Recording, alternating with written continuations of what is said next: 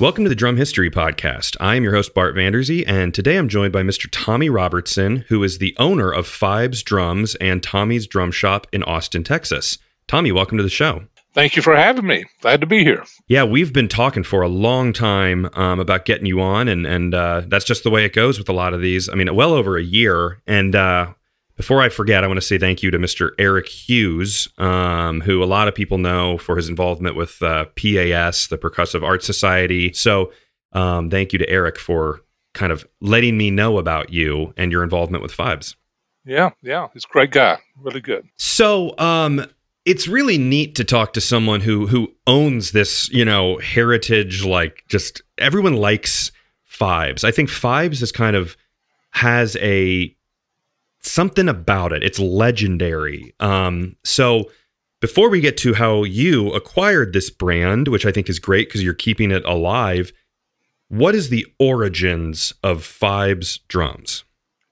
Well, basically, Bob Grosso, a very talented player, by the way, and John Marina, they crossed paths, and Bobby, being a professional player in New York, was Connie France's musical director for years, played Vegas, all over the country, a lot of New York, and so forth.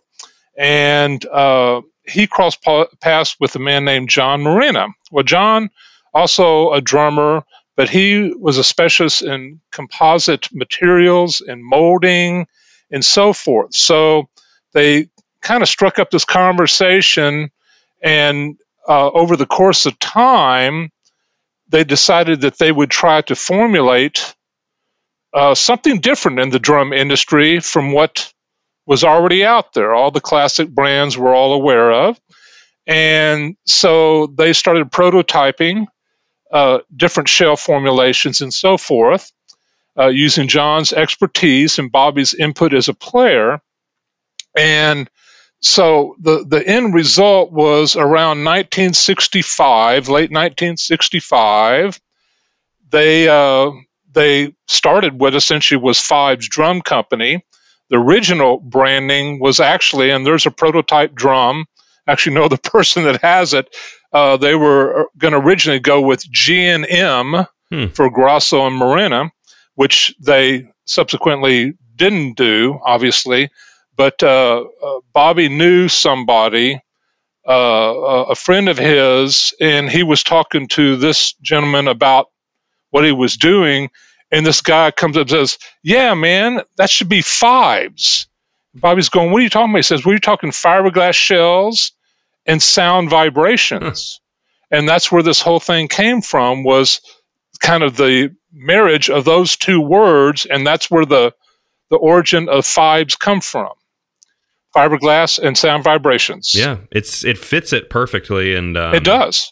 It does. So it took somebody who was actually not affiliated, just a friend, and just by happenstance, that's how it happened. Yeah, sometimes I think with these brands and these stories, you need that outside perspective because people are so close to it. Where some guy just comes up and goes, "It should be Fibes, man." Yeah, and that's kind of what happened. He says, "Fibes, man, there should be Fibes." Yeah, he's going, it's like a light bulb went off, right? So he's going, "Yeah, that's great. That's great. Thank you so much." Man, what a cool like marriage though of two people of their skills though with Bob Grosso and John Marina. So do you know? This is kind of a specific question, but do you know what John Marina was doing before to have this knowledge of composite materials? Was he like working on boats or building Corvettes? You know what I mean? There's fiberglass is pretty specific. It's funny you should say that. And actually, I just purchased a book. I spoke to John only once. This was back in the my early days of reforming the company. And I talked to him briefly, so I didn't know John very well at all, but he was an author of a book about composite materials and molding and so forth. So it's something he's been involved in for years. And now how he and Bobby linked up, I'm not exactly sure on that. But Bobby was a player on the scene, and I think John was maybe out, I'm just speculating here, heard Bobby play or saw him at a club or something, and they struck up a conversation, and then it went on from there. But so I'm not sure what John had going prior to that. Bobby never heard John play, according to him, so he wasn't sure how good or bad of a drummer he actually was. Bobby himself is a very talented player, and he would come to shows for us. But anyway, that's kind of how they just got together and then decided on the name, and then that was around late 1965, and then they had some prototypes, and a lot of that stuff Bobby would use, for example, Rogers parts and things that he liked to assemble and make some of these prototypes with. What was the original prototype for the Fibes drums? Because Fibes is both known as, makers of really cool acrylic drums, as we all know. Right. But also, I think of Fibes with having kind of a chrome look to them sometimes, where it's fiberglass. Well, what they started with was the fiberglass, and so they had the snare drum and all the toms. Of course, everything was traditional sized at that time. And but fiberglass was the genesis of the whole deal, and the crystallite, as it became known, the acrylic shells, and if you notice that name, crystallite, Ludwig shortly thereafter came out with Vistalite, and so forth, and that's where that came from for them. But that came a few years later on. But in the original Fibes, it was really primarily focused was on fiberglass drums. Would they do a variety of different wraps and different finishes on these fiberglass drums? I can't really think of that. I've seen too many of the early '60s Fibes. I know I've seen a ton of like on drumarchive.com catalogs, but what would be the finishes and the look that they would typically have on those early ones? Well, a lot of the early stuff, you mentioned chrome, and that was actually a metal sheeting. It was actually, there's chrome or brushed copper and a few other colors that they had that were actually metal sheeting and with a finish on it. And brushed copper and chrome were two of the most popular ones. They also did, which I came to find out, they would do black and white, which actually was a vertical formica, because a vertical formica, as opposed to regular laminate, is a lot thinner and a lot more flexible. So you could actually use it as a drum covering, extremely tough, extremely durable. So they had that, and they did butcher block, for example, and some other colors, the agate. And so they had quite a few different colors. But what I found is the on the fiberglass with the chrome or the brushed copper and other metal coverings made the drums very heavy. Yeah. They weighed a lot. They sounded great, very loud, but man, they were heavy drums with that metal covering on it. Yeah.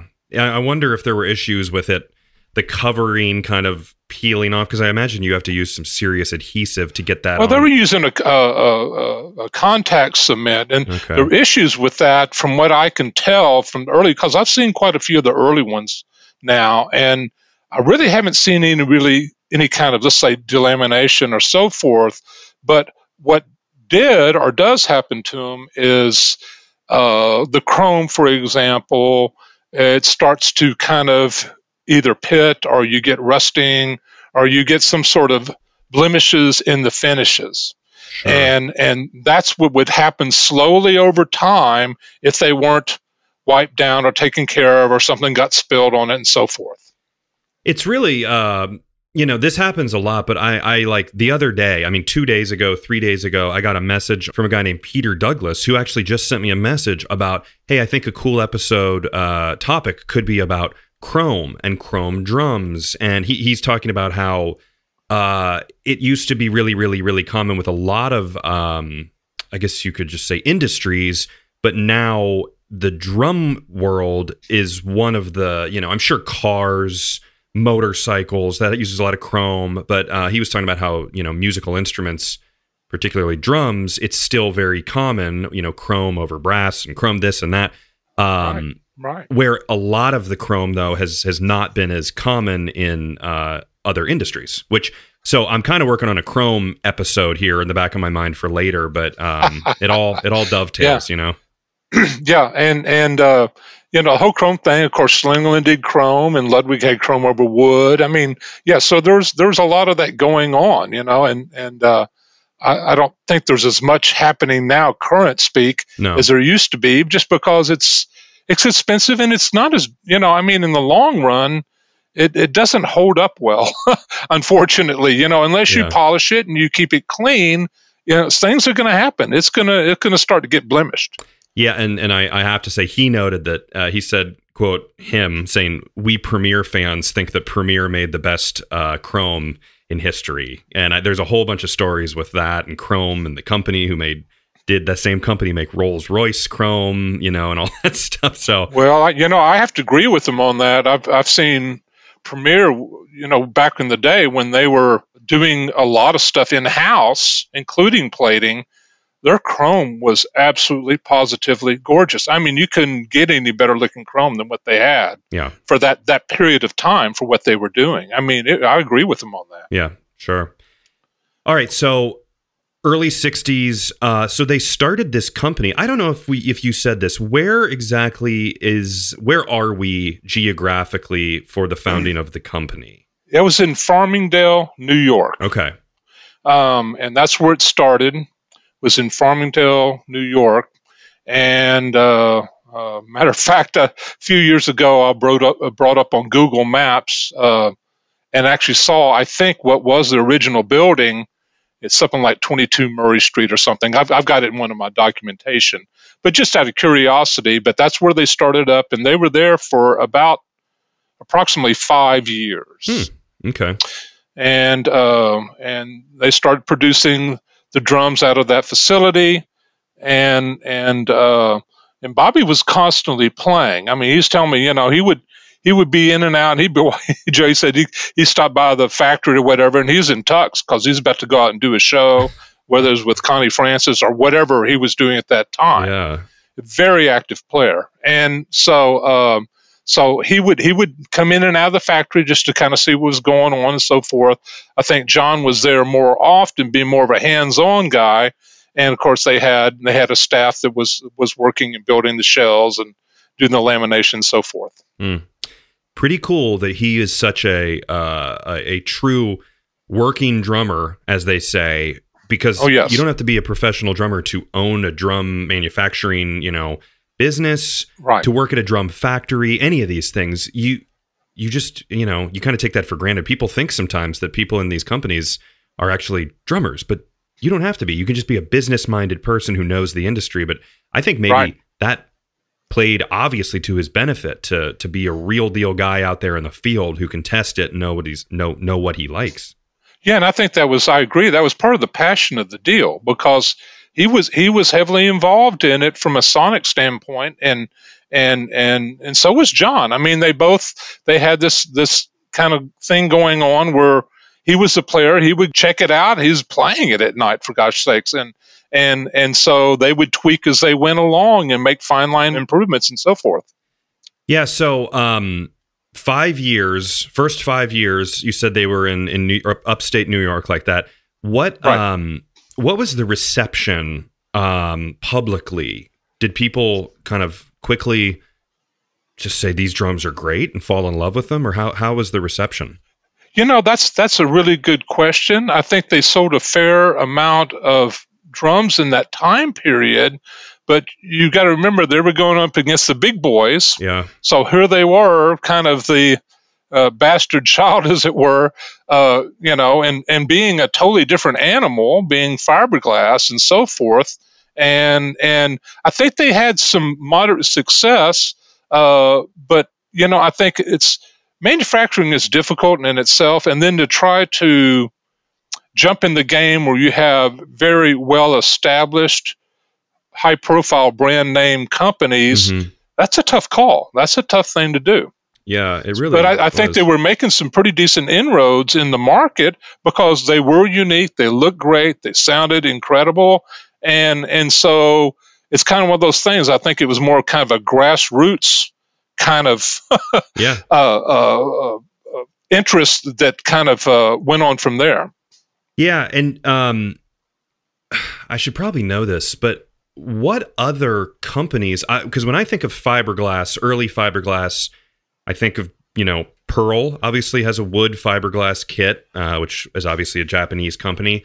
Who else would have been doing fiberglass that early in 1965 when they started? Was there anyone else doing fiberglass drums?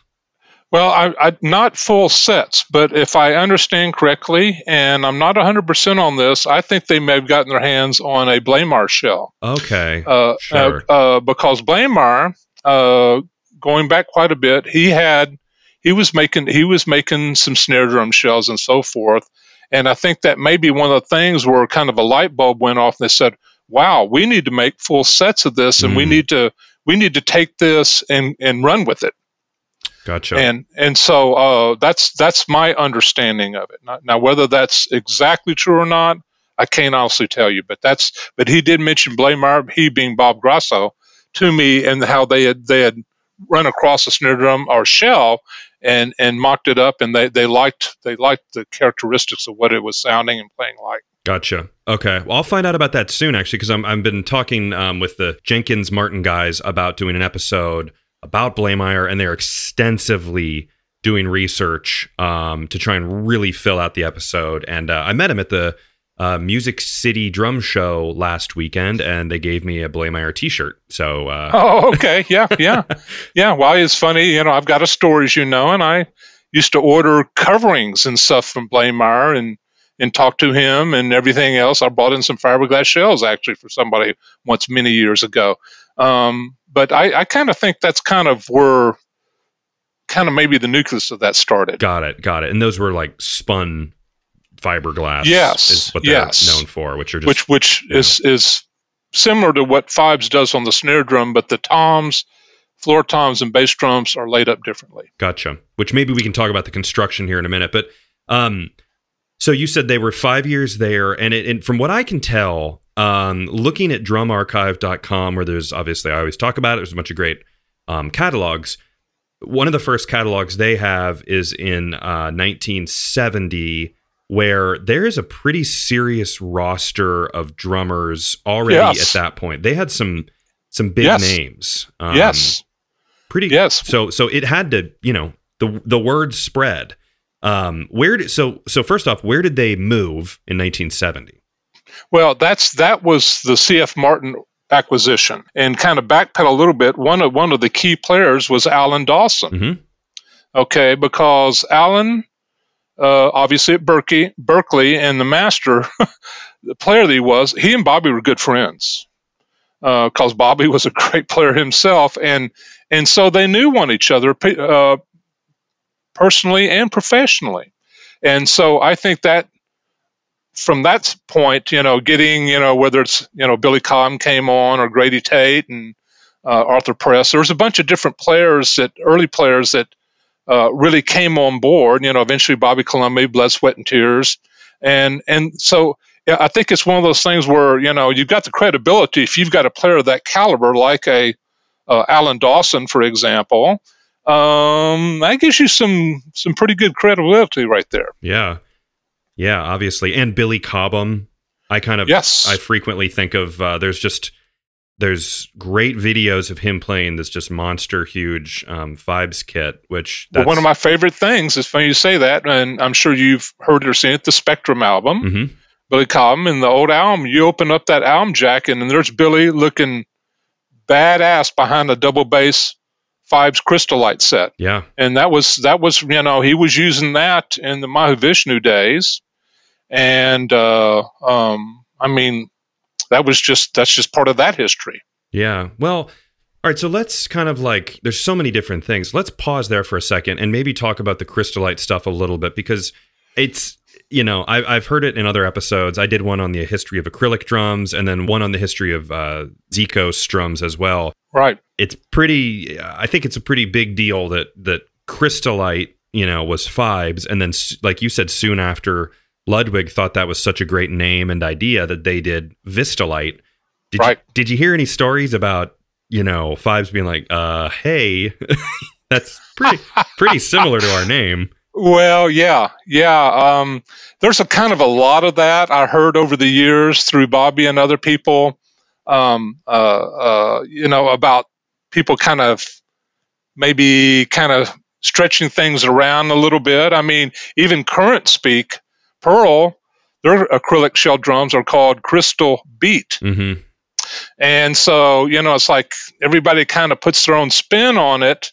But, I just have to laugh because you mentioned Zikos and then Fibes. I mean, they basically came out with the acrylic thing, and I really haven't ever gotten a total clear picture on that. I don't know who was actually literally first, but from what I can tell, it almost happened pretty close to simultaneously.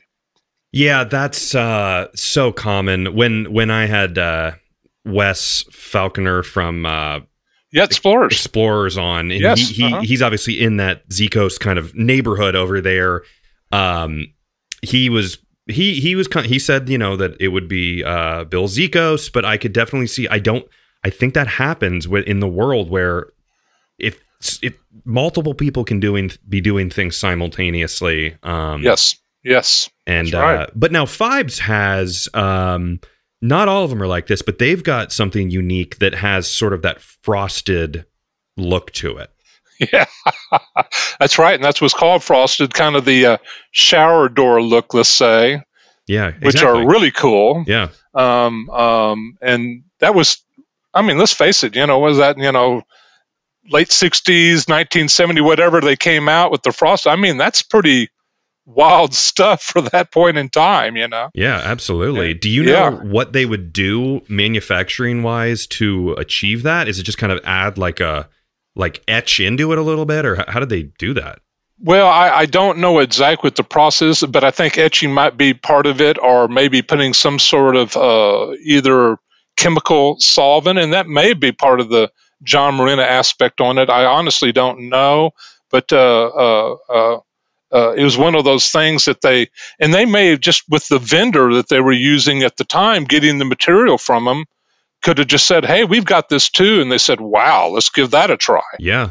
I mean, obviously they had to cut the shell back so the head could lay on it right. Mm-hmm. So there was that cut, that kind of countercut on the outside of the shell, so you could actually put a drum head on and tune it up. Yeah. So it had its own kind of unique series of dynamic that you had to work around using a shell that had that kind of texture on the exterior. Yeah. Now, couple things here. The lugs for Fibes are really cool and really unique. Yes. What's the story with the lugs? Well, that was part of Anita. That's Bob Grasso's wife, Anita Grasso. And from my understanding, she helped design what's called the diamond lug. Mm. That's what it's called, is the diamond lug, which is kind of another, we were talking about companies kind of taking pages from one another. There's other companies out there that use that term now, but I mean, that was what the concept of Fibes was the diamond lug. And so that's something she kind of, that was her brainchild, and they liked it aesthetically. And so that's how that developed. That's awesome. And then one other thing I want to make sure we talk about is the connection between Buddy Rich and Fibes, particularly the snare drum, because it is is legendary. So it is. What's the story with that? Okay, well, Bobby played in Vegas a lot, and he became good friends with Louis Bellson. And so basically Bobby's telling Louis about what he's doing with the fiberglass snare drum and so forth, and Louis is very, very interested. And so Louis says, hey, I want to take you to meet Buddy. And so they arrange a meeting. So Bobby meets Buddy Rich, gives him a snare drum to use, which is it's a 5.5 by 14 SFT chrome covered fiberglass shell snare drum. And Buddy just flipped out over it. And so Buddy and Bobby became very, very good friends and hung out a lot. Matter of fact, just a little sidebar here, Bobby told me that Buddy used to call him Pans. Pans because when they were in Vegas, Bobby would cook for Buddy.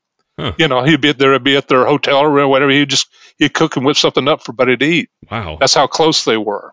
Huh. And so Buddy just absolutely loved his SFT snare drum. And that's where that famous thing where on the Rich in London, on the back cover shot of that picture looking across the hi-hat, you distinctly see that Fibes snare drum on his stand playing it live, which, from what I'm told, he was endorsing, Buddy was endorsing Slingland at the time. And they were not too pleased when they found out about that. And as the story goes, and this is what I told, and sometimes you don't know how much is truth or how much is fiction, but as the story is told, Buddy was in Vegas. Some of the Slingland people came to visit him in Vegas and asked Buddy, said, "What's the deal with the snare drum? You're a Slingland endorser." And Buddy says to them, "Can you make a snare drum that sounds like this?" And they say, "Well, no." He said, "Then what are we talking about?" "We're talking about Buddy Rich." You know what I mean? Yeah. So he said, "Any more questions?" So, I mean, it's kind of like that thing where Buddy's kind of in your face. And it's like, well, what are you going to do about it kind of thing? Wow. In other words, I'm Buddy Rich and you're not. So I'm going to do what I want to do. If you got a problem with it, I'll move elsewhere. It's kind of one of those deals, So they figured, hey, they still got the Sling and the logo on the front bass drum head and all the toms and floor tom, everything is Sling. They figure nobody except other drummers or inside people we even know any difference anyway. Yeah. Man, that's fascinating. And so you said with the snare drum, they did do that kind of spun fiberglass technique typically, or what was different about what makes a Fibes snare drum? It's a different process. Yeah. It's a different process on the fabrication of the snare drum as opposed to the molding that they did for the toms and floor toms and bass drum and so forth. And they did that because of the sonic properties. They found that the layup, like doing it on the toms and floor tom, didn't really work. It didn't have the same sonic quality. It didn't have the power and projection of doing a different type of molding formula. And here again, that's a tip of a hat to John Marina and his expertise in being able to formulate a better molding for the toms and bass drum. Yeah, and not settling and just getting the best result. Yeah, they were into it, man.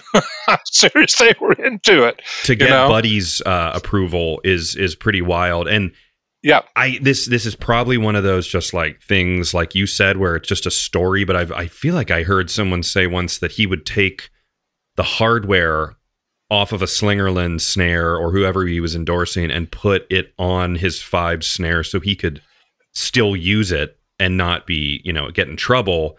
But yeah, I don't know if that's just a story. Well, I don't know if that's just a story either. But if I remember correctly, from what Bobby told me, is that some of the early generation fiberglass, when the prototypes, I believe he was using Rogers hardware, so like a beaver tail style lug or whatever. And so that may be where that story kind of came from. And I honestly don't know that.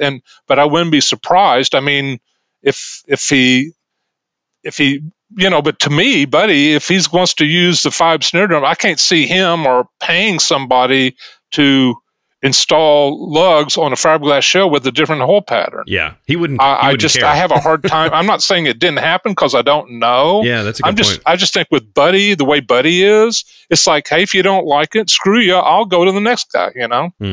Yeah. So up front, anyway, that's just my take on that. No, that's great. Did he ever play? I'm sure he did. Here and there, but he never endorsed Fibes like as a drum set. Is that right? He did briefly because what had happened is Buddy being Buddy, he was falling in and falling out with different drum companies. He was eccentric, right? And he actually struck up a deal with Vox drums, of all people. Yep. Okay. Trixon. Well, that was a very short-lived arrangement with Vox because they were not really a player really in the game. So that after that, Bobby made him a full fiberglass set. I think this was somewhere around 1966, if I remember correctly, and that he used through the remainder of the tour. And I don't know the specifics of that, but he basically, when he ditched Vox, he went and played Fibes, full set of Fibes for a while. But here again, that was, and then I think from there, Buddy went to Ludwig. Gotcha. And with a quick Google, I kind of found a Drum Magazine article through Don Bennett's website. It looks like it's got a chrome finish on it, which is in the right style. Right. Oh yeah. Looks like it's a 24 by 14 bass drum, 13 by 9 mounted tom, two 16 by 16 floor toms, and classic Buddy, and his 14 by 5.5 snare. Yep, that's classic Buddy. Yeah, it says it has Wahlberg and Auger tom mount, which is interesting. That's right. Yeah, that's correct. Yeah, cool. But that was a kind of a short-lived deal as far as the full set. Yeah, because Bobby wasn't in a position, especially around that time. They were trying to make a go of it. Buddy's was kind of a high demand kind of guy. That's where he got trouble with other companies. He was constantly asking for more gear, and they weren't in the position, they being Bobby and John at that time, they can't just sit there. Buddy calls from Seattle and goes, "Hey, I need another kit." They're going, "Whoa, wait a minute, buddy, you've got one already." It's one of those kind of things. Yeah. And so I just think, for Buddy's standpoint, it's like I've got to be with somebody big enough that can supply me for my needs. Sure, which his needs were many, from what it sounds like. Yes, but beyond all that, he was. And Bobby told me, and I actually met Buddy once, and he was a very sweet guy. He just had a very low threshold on BS and insincere people. And so if any of that came up, and then that's when he become the quintessential Buddy. You know what I mean? Yeah. But for his inner circle and people that he liked and respected and were down to earth and real, he was a sweetheart. Yeah, sure. That's just not the persona that most people would see with Buddy, No, we've all heard those stories about, like, Buddy with Johnny Carson and Frank Sinatra and the friendship they had. Which was great. So, and then one last thing about the Buddy snare. The listing ended, but Don Bennett it's on Reverb. Buddy Rich's 5.5 by 14 SFT 1970s snare drum, which has been authenticated, you can own for $14,995. Oh my God! Plus $150 for shipping. The shipping's a little high for me, so I'm gonna pass, I think. I can't swing that extra $150. Well, if it's any kind, no disrespect to Buddy, but I've got one. I've got a Chrome SFT 5.5 14 that I'm sure sounds every bit as good, if not better, than what that $14,000. It just doesn't have the providence. You know what I mean? No, exactly. Oh, that's awesome. This episode is brought to you by Dream Cymbals. Dream Cymbals is launching the Tasting Tour 2021. There's going to be tons of cool cymbals, members of the Dream Team on site, and the recycling program will be in effect all day at these various awesome music stores around the country. August 21st, they're going to be at In Stuff Music in Pittsburgh, Pennsylvania. September 4th, they'll be at Everything Musical in Columbus, Georgia. September 11th and 12th, they'll be at Epic Percussion in Williamsport, Pennsylvania. October 2nd, they'll be at Forks Drum Closet in Nashville. October 9th, Melody Music in Bloomington, Indiana. October 16th, Rhythm Traders at Portland, Oregon. And November 6th, they'll be at Rupp's Drums in Denver, Colorado. So go out and check it out if Dream will be in your town. So when we last kind of left off on the history stuff, Fibes was, you said in the 70s, if there's nothing else before that, C.F. Martin took over, which... They sold to Martin, C.F. Martin organization. Why? Obviously Why did they sell? Was it just the right time where they offered a buyout, and they had an offer they couldn't refuse? I think they're having trouble, and I can relate to this from a manufacturer standpoint. It's a very difficult thing to do. And I kind of developed this joke when we were producing Fibes. I said, well, if you create a beast, you've got to feed it. Yeah. And you've got to constantly feed it. and it's got to be constantly fed. In other words, if you don't keep the pipeline full and you're not producing and you're not selling, you've got serious problems. And I think for Bobby and John, I mean, they put all their heart and soul into it, and they were in it for 5 years, hook, line, and sinker. And I think they needed a little help. But financially, it's one of those things like, hey, we've done what we can do as us. We need to bring a bigger fish in here to make this thing go to the next level. Yeah. And that's where Martin came in. Unfortunately, in the long term, Martin's a guitar company and a very famous and incredible one. But, I mean, it's like the same old scenario, and you've heard this with other companies, XYZ guitar company buys out this brand drum company, where they're kind of the bastard child of the deal. Yep. And unfortunately, that's eventually what happened to Fibes. And one of the first things that when I first met Bobby, he said, you got to change the lug. I said, what the hell are you talking about? He said, you got to take it back to the original lug. And at first I didn't know what he was talking about, but sometime in the Martin era, they'd taken the flange, the bottom flange that goes around the whole perimeter of the diamond lug, and removed it. And so it seems like a subtle thing, and it kind of is a subtle thing, but if you put them two side by side, or you even look at it on a shell of a drum, it's a pretty dramatic difference. And so he hit me to that right out of the gate. He says, you need to go back to the original lug, because he wasn't happy with Martin changing that up. You know what I mean? Yeah, sure. But, they didn't own it anymore. Martin owned it. And so it's one of those things, they only had so much pull. I mean, Bobby was basically his advisory capacity. Really, I mean, when it came down to it. So at that point in time, so that was kind of a little interesting tidbit that he educated me on right out of the gate. Yeah, I see it. If you look it up online, you can see, which I guess helps you date them. Maybe that's something that you can kind of look at and go, oh, that's Martin. Yeah. That's that. But right. it is a kind of an extra touch to have that little bit of a flange. It seems. It makes all the difference in the world. Yeah. So I had a new die made to replicate that. Yes. But that's kind of one of those kind of subtle things that, and I'm not sure at what point in time Martin did that, because they had Fibes for about 10 years, ballpark. Yeah. Or why they did it, because it's like, does it save that much money, or? It was more of a polishing issue, because before you chrome plate the raw part, the casting needs to be buffed and polished. So when you go to the chrome plating stage, you take out as many blemishes as you can, so the chrome lays down real flat and looks pretty. Gotcha. And Martin felt like, this with that little flange there, it's just a harder piece to work. And so anyway, they did it for whatever reasons they had, but that's the impression I got in talking to Bobby about is they're trying to make it a little bit more cost effective, let's say, to make these parts. Yeah, that makes sense. And then so Bob and John go from owners to, like you said, advisors. So yes, that had to be weird. I mean, I'm sure they weren't.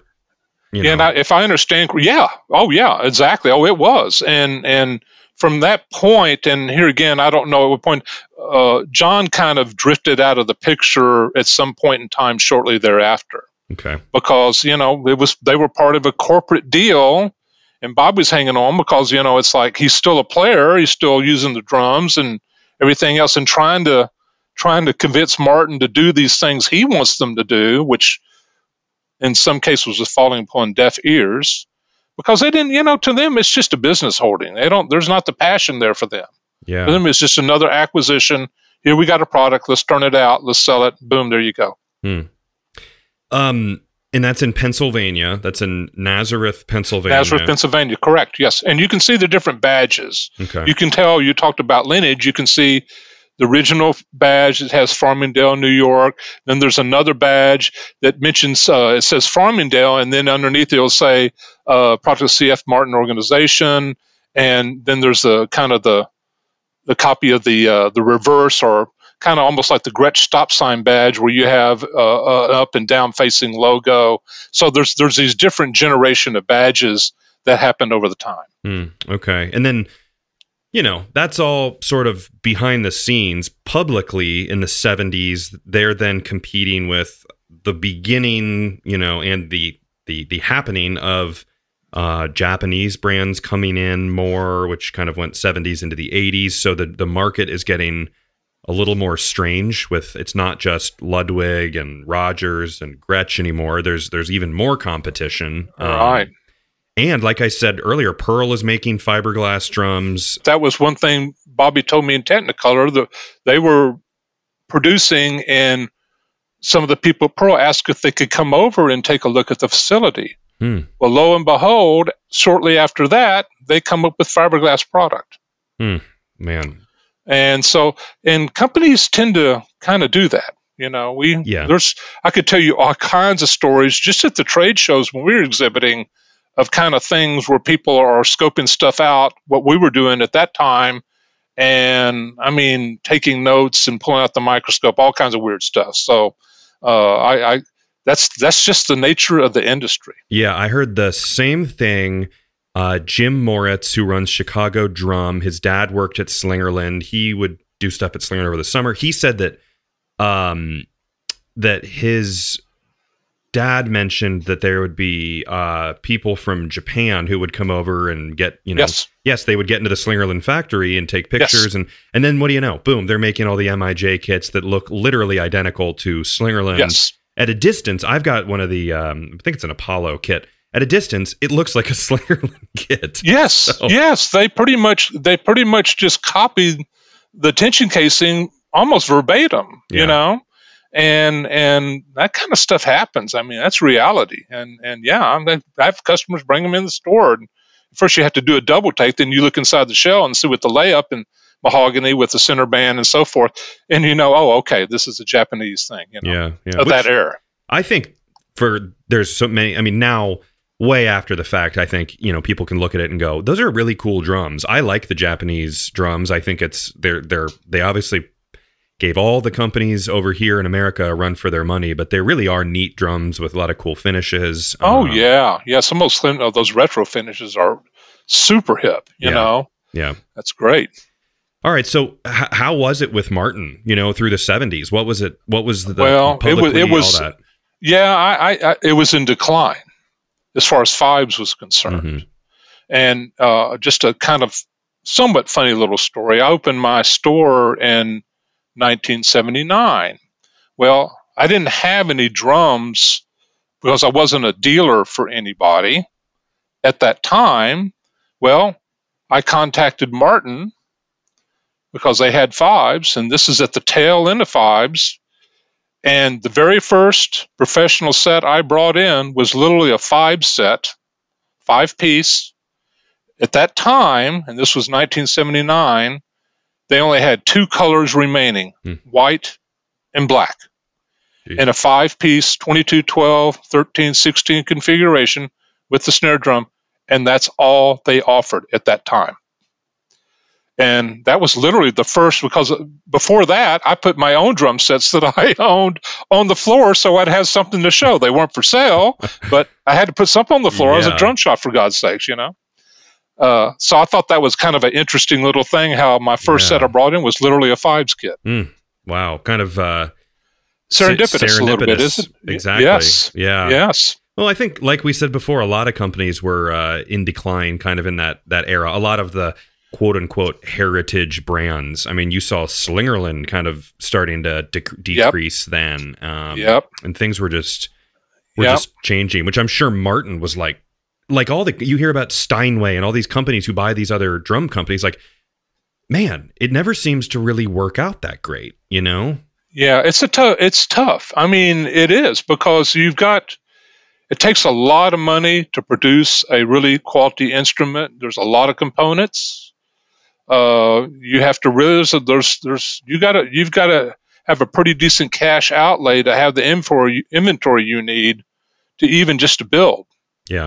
And it's pretty labor intensive on top of that. So there's a lot in there. So manufacturing is a pretty interesting little beast in itself. Yeah. Oh, I'm sure. Yeah, especially when you get into something that you don't really, you're not a drum company. But so how long? What was the time frame then of Martin owning it then? I guess unless there's any key things within, then with players or anything, what was their, how did that come to an end? Well, they had it for about 10 years. Oh yeah, okay. So around 1980, somewhere thereabout, and here again that was kind of funny. I brought in that set, and that was 1979. Well, probably somewhere within the next year or two, the Quarter family from Huntsville, Alabama, came in, and according to Bobby, he had a handshake agreement with Frank Martin to buy the company back. Mm. And he was very bitter about that because he considered Frank Martin a really nice guy, and they were friends and all this kind of stuff. But he felt like he got stabbed in the back on the deal a little bit. Yeah, but I don't know the total details about it, but he did mention that to me, that because Bobby's goal was to get the company back because he hated what he was seeing, what Martin was doing or not doing with the drums. Yeah, with his baby. They really weren't putting anything into it at all. And, but, so to speak, behind his back, he struck a deal with the Quarter family, and they moved all the fixtures, tooling, machinery, so forth to Huntsville, Alabama. But the Fibes mark, the Fibes logo, was purchased by another individual because there were still Fibes drumsticks, Simset, stay away, accessory type of things. And so this other gentleman bought the Fibes mark, so it was split out from Fibes, the factory, because he had struck a deal with Martin to keep on distributing the sticks and accessories through Martin. So that basically split that up. So the Quarter family started Quarter Drums, and I met Don Quarter. Actually went down to Huntsville, and this goes back quite a few years. This is back when I was looking to purchase the factory from Darwin. Basically, they were in production for about 10 years as well.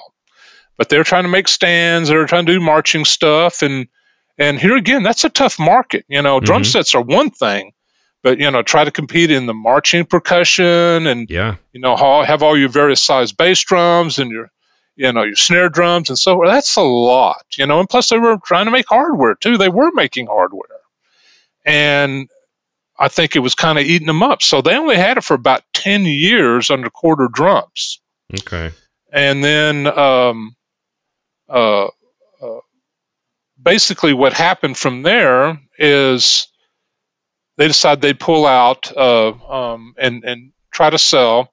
Well, a guy named Sammy Darwin from Burnsville, Mississippi, and he's a radio programmer. His handle was Rusty Walker, and this is before Clear Channel and any of these big mega programmers came through. He was a pretty heavy-hitting radio programmer nationwide. Was he himself a drummer? He was a hobbyist. Let's put it that way. Okay, as far as I could tell. But he bought the factory. He bought the factory from the Quarters. Jeez. Hook, line, and sinker, everything. All the fixtures, tooling machinery, a whole load of tubing, chrome tubing, assembly parts for stands, hi-hats, pedals, all this stuff. I mean, a huge amount of stuff. And he bought the whole thing, lock, stock, and barrel, and moved it from Huntsville, Alabama to Burnsville, Mississippi.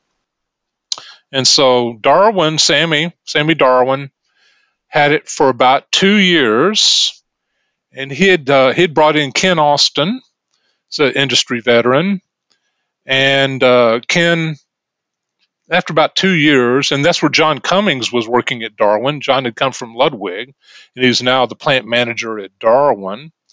And basically, after about 2 years, and they were kind of floundering a little bit, I get a call from Ken Austin because he knew I was shopping around. I'd approached Phil Grant to try to buy Gretsch, and he was he was working with Fred Gretsch Jr., in which he was willing to sell the factory, but not the Gretsch name, which wouldn't do a stitch bit of good. I got a hold of Joe Hibbs when it was Hoshino because I wanted to buy the Camco name, and they didn't want to do that either. So they knew I was snooping around, right? I was kind of looking, and so anyway, I had a good friend in the industry. I don't know if you know who Chuck Molinari is. I think I've heard the name. Yeah. Yeah. Well, sure. Chuck was, oh my God. He was production manager at Camco for quite a while. Okay. Up in Chicago, up in Illinois. And Chuck went on to do Spectra Sound, which was the Mark trees, as they call them. And he had percussion accessories and the Mark trees and everything. And Chuck and I became very good friends, and we'd talk and chit chat and everything like that. And I would sound off of him. He was like a walking textbook of everything drums. He's one of those guys. Fortunately, I was able to befriend him and Al Duffy too. That's another story into itself, is Al Duffy. I don't know if you've ever heard that name before either. But Al when I met him, he worked at Pearl, but he used to work at Frank Ippolito's. Al invented the chain and sprocket pedal. Yes. For Elvin Jones. The 5000 and all that stuff. Yeah, that all came from Al Duffy. He's the one that invented that. And also the FF, the free floater system for Pearl as well, because it was at Pearl that time where I met Al. But going back a little bit back to Chuck Molinari, I get a call out of the blue because he knew I was looking, and he knew I was talking to this person. I was kind of beating the bushes a little bit. And Chuck calls me out of the blue and he says, "You need to give Ken Austin a call." So what's going on? He says, "I think this Darwin thing's for sale. You might be interested in it."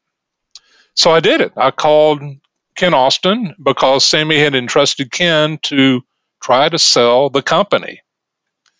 And so I started negotiating with Ken, and he was Sammy's point man on this, and we kind of went back and forth and everything like that. And I could tell that Sammy was very highly motivated. He was definitely a fish out of water. He didn't have the slightest idea what to do. Yeah, sure. And even John Cummings at that time was pretty frustrated with what was going on and wasn't spending as much time there and flying back and forth to his home. And so anyway, I ended up just basically going to Burnsville, Mississippi, and actually had contacted John Cummings and asked him if he would meet me there. And so we both flew into Memphis, and I had never met him before. I'd talked to him on the phone, John Cummings. And so basically we met each other, kind of hit it off immediately, jumped in the car and drove down to Burnsville, Mississippi, because John knew the factory better than anybody. And he could explain to me the various machines, what was involved in the sale, so forth, everything like that. Yeah. So basically, we did a walkthrough, everything like that. And then basically then it was down to me and Sammy, and he wanted more money than I thought it was worth. And I knew he was kind of point where he just wanted to kind of get out from under it, because he was a big time radio programmer. He didn't need the grief. Yeah, and, drum company. Yeah, right. And to me, it sounded all glorious, until you get into the nuts and bolts of it, and you go, "Oh, damn, this is a task." Yeah. And, you know what I mean? And so, in any case, we struck a deal. Well, simultaneously to that, and part of the deal was Ken Austin had located who owned the Fibes mark, because we're banding about names of a company. And there's this and that. I said, no. I said, it has to be Fibes or it won't work. So part of the freaky thing about it for me personally was actually the acquisition of the factory from Darwin happened prior to the acquisition of the Fibes trademark and logo. They both happened within the same month, which was December of '94. And that's how I rebirthed the company. Well, you're so right. You can't have one without the other. You can't Well, yeah, because it's kind of like the quarter thing and the Darwin thing. It's like, because everybody says, oh, that's what the Fibes used to be. That's the old Fibes thing. Yeah. That's where that was. You know what I mean? Yeah. Because of the highly recognizable, the diamond lugs, just the spurs, the whole bit. I mean, it had that kind of history to it at that time, even where that's what is recognized. So to me, in my mind, nothing else would work. In other words, if I was going to get this company, it had to be Fibes. I wanted to rebirth Fibes. Which is, it's good that it got in the hands of someone who actually, not that those other guys didn't care, but that someone wants to put it back all together. So that was what, like 1994-ish? Yes, and we moved. We used 2 18-wheelers, stuffed to the gills. I mean, we worked day and night. Mud, sludge, just dirt, filth, rolled up our sleeves. John and I, we just started packing everything up. And at 4 o'clock in the morning on December 7th, closed the door on the 18-wheelers and started driving down here to Austin. Wow.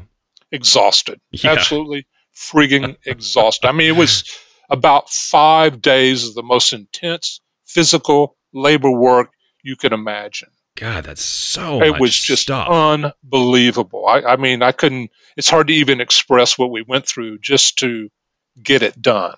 Yeah. And so anyway, that's that's kind of the short story on it all. Yeah. Wow. But all right. So then you then started creating drums, correct? Yeah. What we did is we had to set up, obviously. So this was December 94. The first order of business is obviously we found a place, started setting up, had to do a little bit of remodel on the building, had to get some 3-phase electrical in, so forth to run these machines, because there's a full machine shop, full wood shop, because a lot of parts are made in-house. And so it was a matter of putting all that together. So hired a few workers, got it all put together. And so by the time we actually went to the show, the NAMM show, the Winter NAMM show, this kind of a running joke that Ken Austin did is we didn't have any product yet, but I was so bold and brazen about the deal, I went ahead and rented a booth anyway, and we went out there with directors' chairs that had the Fibe logo on the back and a big oak table, and we're just sitting around greeting everybody. This is yet to come. This is coming around the corner. Cool. But everyone would be excited. Everyone would be like, whoa. I mean, that gets some buzz. And well, it did. It was kind of a precursor to coming out. So literally by the Nashville show in July, I think it was July at that time, the summer show, as we call it, we exhibited and displayed the first set we had completed that was a ruby red kit, and that's what we showed at the first show in Nashville. I've never played one myself personally, but I've heard that people really like the, as they call them, the Austin era Fibes. So I think you've carried the brand on well. Did you? So obviously same manufacturing type. I mean, it's fiberglass. It's all that same good stuff. Well, the fiberglass is on the snare drums only. Okay. The rest were wood shells, and then we started doing the crystallite shortly thereafter, because everybody's going, well, what about the crystallites? What about, it's like you start doing one thing and everybody starts saying, well, what are you going to do this? When are you going to do that? Well, there you go. Yeah. So that was kind of the next wave. But we were doing fiberglass snare drums and wood and complete wood sets too. And cool. Because the molds for the tom, floor tom, and bass drum molds were not in good enough shape and not worth even using. Sure. And matter of fact, when I did the molds had already gone down to Florida, I believe, or something, even before Quarter even got a hold of it, because they were in such disrepair that they weren't worth carting around. You know what I mean? So, yeah. Interesting. Now, it's 2021 now. I'm sure things have probably slowed down a little bit and there's been COVID and all this stuff. I'm not exactly sure. When was the last batch of Fibes drums created, can people still order them today, or how does no, because I'm not in production. That's another, I could probably go on for 3 hours. I'd burn your ears up on stuff. But basically, our last production was in the first quarter of '07. Okay. And that was when we stopped production. And what happened is I ended up selling. We had moved the factory once from the original location, and so we moved to where my drum shop used to be, and I moved my store across the street. So we had to go in and do remodel, get the electrical drops, do all these things to get that building prepped so we could move the factory. The landlord at the original place we had moved to was getting kind of squirrely, and I was trying to swing a deal so we could do an owner finance, anything so I could retain that property. He wasn't having it, and the writing was on the wall. I better get the hell out of here because I'm sitting on all this machinery and equipment, and pretty soon they're going to tell me to get out and give me 30 days or whatever. You know what I mean? Yeah, sure. So that's when I made the move, and so I moved just literally about 3 blocks away from where the original factory was in Austin, because that's where my store was located. Yeah, that makes sense. Yeah. And, geez. Yeah. Well, what a amazing journey of Fibes. And, I never take for granted that maybe people aren't as, they're newer to the drums and they hadn't heard of Fibes, because it's not a household name like Ludwig, or to drummers, to most drummers, it is a household name, but you know what I mean, where it's a little more, specific of a brand. So it's really cool to get this, and it's been on my list for a long time. So I'm just super pumped to have you on here to share the story. Now, Tommy, if you have some extra, an extra 10 minutes or so, I would love to do our bonus episode this week, which people pay a little extra and they can join on Patreon and they get them. I'd like to talk to you for someone who's owned a drum shop for so long, about what that's been like and the ups and downs. And there's some younger guys now and girls who want to start a shop. So maybe you can give some advice on that. I think that'd be neat if we can, after we finish this episode, if you can share some of your drum shop knowledge, if that's okay. Oh yeah, of course. I'm that's no problem at all. Okay. Well, on that note, let's just close it out there. And I want to again thank Eric Hughes for ECH, Eric C. Hughes, I should say, for kind of recommending you. Eric's an awesome drummer, a Texan such as yourself, and kind of got us connected. So, Tommy, thank you so much for being here. Before we go, do you want to tell people where they can find your shop online so they can check out your inventory and all that good stuff? Yeah, that's actually, my website is basically identity website. That needs to be retooled. So that really, it is tommysdrumshop.com as far as that goes. But cool. The best thing to do is do it the old-fashioned way and give us a call. Sounds good. Perfect. All right, Tommy. Well, thanks for being here. And if anyone wants to check out the Patreon bonus episode, you can go to drumhistorypodcast.com, and there's a Patreon link there, and you can join up and get these bonus episodes. So, Tommy, thank you for being here. Thank you so much for having me. Appreciate it. If you like this podcast, find me on social media at Drum History, and please share, rate, and leave a review. And let me know topics that you would like to learn about in the future. Until next time, keep on learning.